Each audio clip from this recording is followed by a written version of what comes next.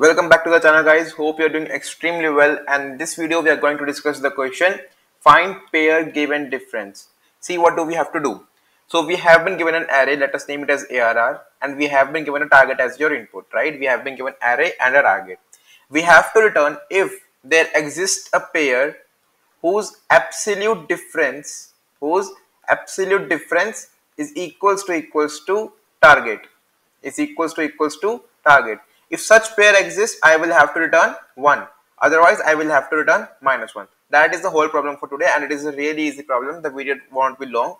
So, what do I have to do is, like, I have to find a pair with the absolute difference equals to target. So, my brute force approach says that use nested loops, right? Use nested loops. Use nested loops to find all the pairs. Use nested loops to find all the pairs. That is, I will run a loop from I equals to 0 to n minus 1 and j equals to I plus 1 to n minus 1, right? This will give me all pairs, and the pairs will be of type ARRI, ARRJ. Now I can simply check for the value that if the absolute difference, that is ABS of ARRI minus ARRJ minus ARRJ equals to target, in that case return 1. But if all the cases, that is outer loop, finishes and I am not able to find any cases, in that case return -1. That is, the pair doesn't exist, right? The pair doesn't exist, right? What is the time complexity here? So it is pretty evident that it will be time complexity O of n square. I don't want to tell how. I guess you are already familiar with it. Whenever you use a nested loop, because of the cases of the I and j, it becomes O of n square, right?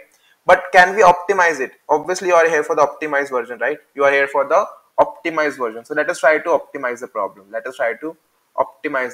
So the given array to me is 5, 20, 3, 2, 5, 80.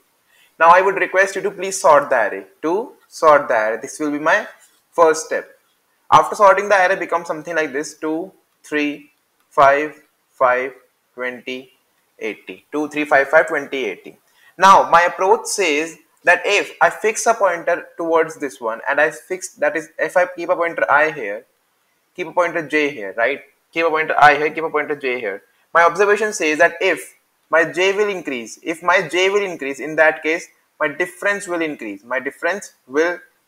How am I able to see it? How am I able to tell it? See, because the array is sorted, it is quite evident that this value is smaller than this, which is smaller than this, which is smaller than this, which is smaller than this, and the largest value is this. So it is pretty evident that the distance between I and j, as much as the distance between the I and j will increase, that much difference will be increased. That is, difference is proportional to j minus I, right? Is proportional to j minus I. That is my approach here. So what I will do, I will keep my pointer I here and j here in the starting, and I will say that, suppose I will run my loop until my j is actually less than n. What is the n? What n is the total length of the array. I will say while j is less than n, run a loop. What do I say? I say int difference is equals to absolute difference by the jth entry minus ith entry, right? J minus ARRI. This will give me the absolute difference. Now there can be 3 cases. What are the 3 cases? The 3 cases can be that diff is equals to target. That is, I have achieved the pair j and I such that the absolute difference between this pair is equals to my target. In that case, I can simply return 1. Another case says that if my difference is less than x, now something is less than something. I want to make my difference equals to target, right? But somehow, suppose this is 5 and this is 3. That means I will have to increase it. So if I want to increase it, my I is here, my j is here. I can increment my I can increment my j. But as you can see, if I increment j, my distance will be increased, and distance will increase, so my difference will increase. My difference will increase if I increase j. So what I will do, if difference is less than x, j plus plus.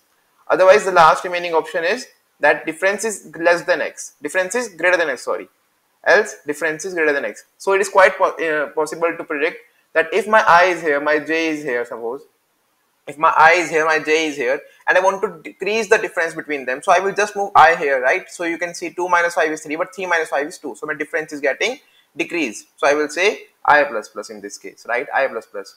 But if during whole while loop, if I don't find a case where I am returning 1, I will simply return -1 because I'm not able to find any pair. I'm not able to find any pair, right? I hope this is working fine with you. I hope this is working fine with you, right? Let us try to dry run it. Let us try to dry run it. So my array given to me is, after sorting, it becomes 2, 3, 5, 5, 20, 80, and I have to find 75 in it. I have to find 75 in it. So I will keep my I pointer here. This is my I currently. This is my J, right? I will calculate my difference. Difference between them is, I am talking about the absolute difference. So difference between them is 1. I will see 1 is actually less than 75. So I will say increase it. I will say increase it. Increase J. J will come here. The difference between 2 and 5 becomes 5 minus 2 is 3. It is still less. So increase it. It comes here, it remains 3 only, still less, decrease, increase J. 20 minus 2 is 18, 20 minus 2 is 18, okay. So I will say again increase because 18 is still less than 75, 80. I come to 80 and I see 80 minus 2 is 78, but 78 is greater than 75, so I will have to increase my I here. So my I comes out to be here, 80 minus 3 is 77. It is still greater than 75, so increase it. 80 minus 5 is 75. So I will say that I have found a pair with 75, that is 5 with 80. That is 5 with 80, and I will return my answer. I will return my answer. Hope that is clear to you. Hope that is clear to you. You have not, no confusions regarding it, right? Now, let us try to code it down. Let us try to code it down. Alright guys, so here we are. So before starting to code, I would like to request you to please give me a subscription to my channel and hit the like button as much as possible, right? And please follow me on the Instagram and LinkedIn, wherever you can find me on the social media, and the links are attached in the description below. And let us try to code it down now. So my first step was to sort the array. So sort array.begin with arr.end only, right? Now I will say my int I is equals to 0, my j is equals to 1, right? As you remember, I is not equals to j. Now while my j is actually less than n, what I will do is I will say in difference is equals to absolute value of j minus arri. I can choose to not take difference of, I can choose to eliminate the absolute here because I know that j is actually greater, arr j is actually greater than arr5, right? But still let us keep it. It will not harm us in any way. Now the three cases is, if difference is equals to my x, that is my target, I will simply return 1 in that case. Else if difference is less than x, in that case I will have to increase the difference, so j plus plus. Else I will decrease, I will increase the I plus plus to decrease the difference. If any case is not found for the given target, return -1. Return -1. Let us try to compile and run it. Hope it will run fine. In the meantime, please consider subscribing to my channel. And if you have any doubts, you know where to comment it down. Yeah. And you can also DM me your personal doubts. I will try to solve them. Oh, there has been some mistake, guys. There has been some mistake. What is the mistake? Alright, so I found the mistake. It will be double equal to here. Let us try to submit it again. Just typing mistake, guys. I hope you will overlook it. And it will run fine. Yeah, it is running fine. So thank you for watching. Have a nice day. And we'll meet tomorrow with a new question. Thank you. Have a nice day.